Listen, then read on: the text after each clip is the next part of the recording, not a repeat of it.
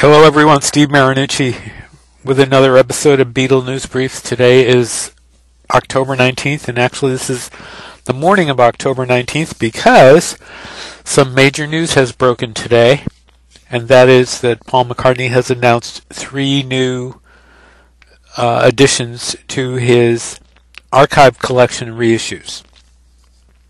The first is Wildlife, and there's Red Rose Speedway, and finally, if you buy a box with the two of them together through his website, you also get a Wings Over Europe set included. Let's go through these one at a time. The Wildlife is 4 discs, 3 CDs and a DVD with a remastered album and bonus tracks over the other 2 CDs with rough mixes, singles, B-sides, home recordings, and other previously released unreleased tracks.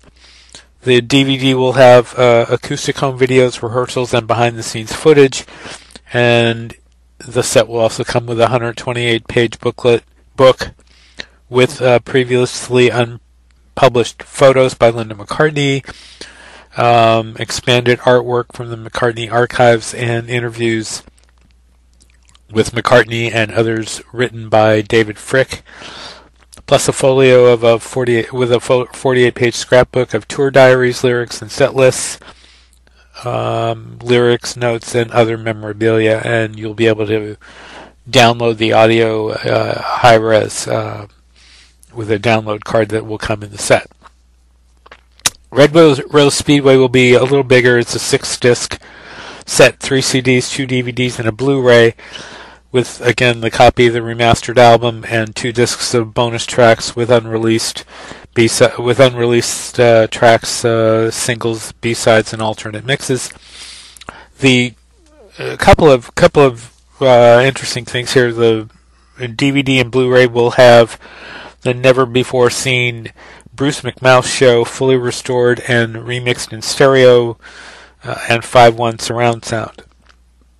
And then the other DVD will have the vintage James Paul McCartney TV special, which was bootlegged back in the day, plus interviews and music videos. And then it will also come with a 128-page book with more previously unpublished images by Linda McCartney, and memorabilia from the archives, and interviews with Paul McCartney and others involved in the making of the album.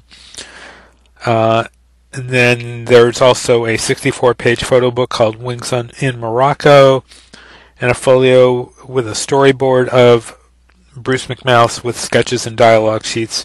And again, a download card will come in that set, enabling purchasers to download the whole thing in high-res 24-bit 96K high-res downloads.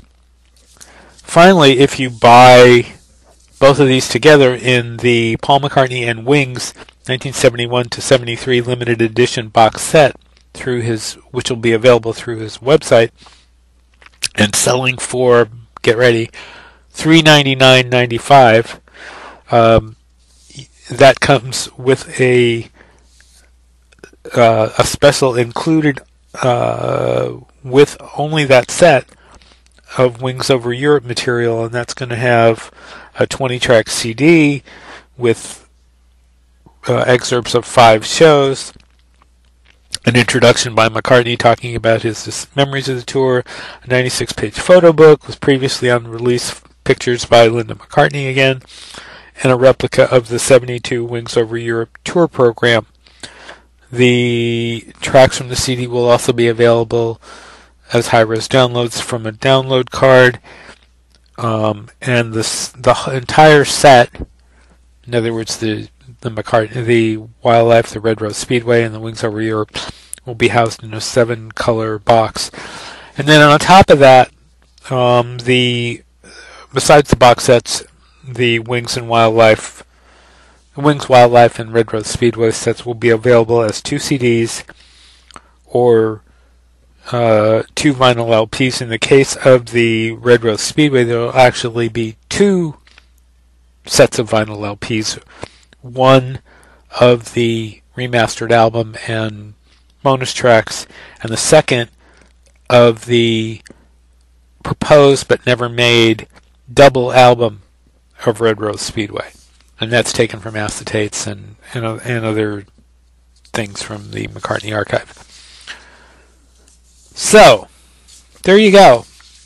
And I gotta say that on top of the Imagine set and the Beatles White Album set, I think this is a really bad move by Paul McCartney. I think this could have waited easily until after Christmas. It didn't have to be before. And this is the first time I can remember that the Beatles have not been more considerate of the fact that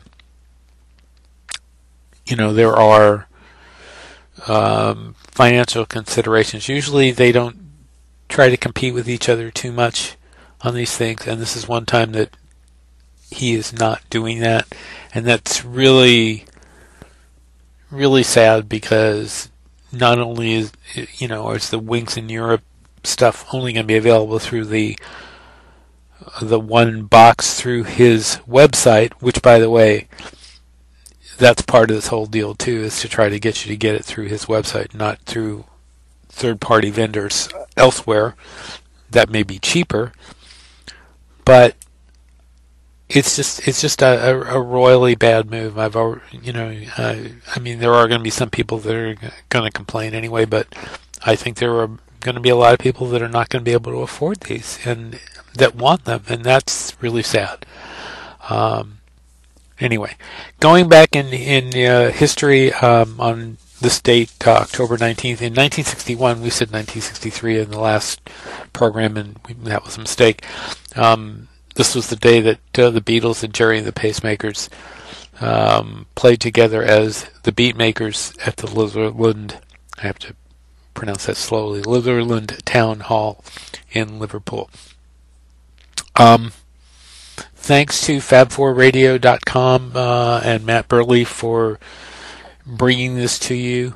We're on iTunes, Google Play, Spotify, TuneIn, iHeartRadio, Pandora, Stitcher, and anywhere you can find podcasts. And we ask you to spread the word, please, and tell people about it. And the idea here is not to do a show on a regular basis, but to do it whenever there's news, and that's what we're going to try and do here. So you're going to find that we're going to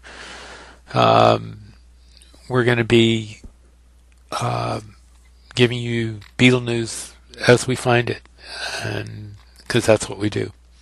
So thanks for all your kind words, and you can contact us at BeatlenewsDesk@gmail.com. We have a Beatles News and Information group on Facebook that you're welcome to join, where we will post more information as it happens, and stories that I do.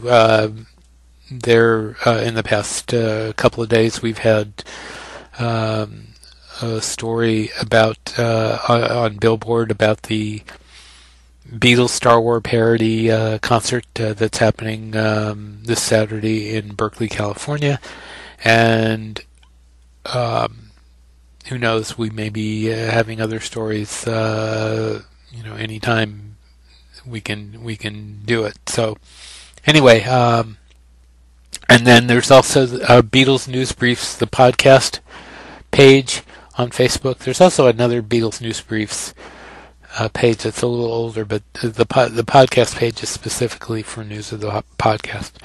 So I hope you're totally not confused. But whatever.